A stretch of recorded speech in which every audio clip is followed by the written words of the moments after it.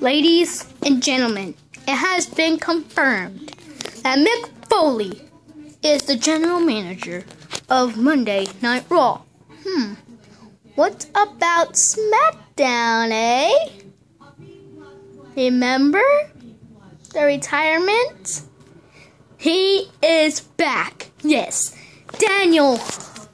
Bryan is back on Monday Night Raw. And you know why? And you know what he is? The general manager of SmackDown. Bold superstars that returned made me excited. I was like, oh. And for Daniel Bryan's like, oh my god, oh my god.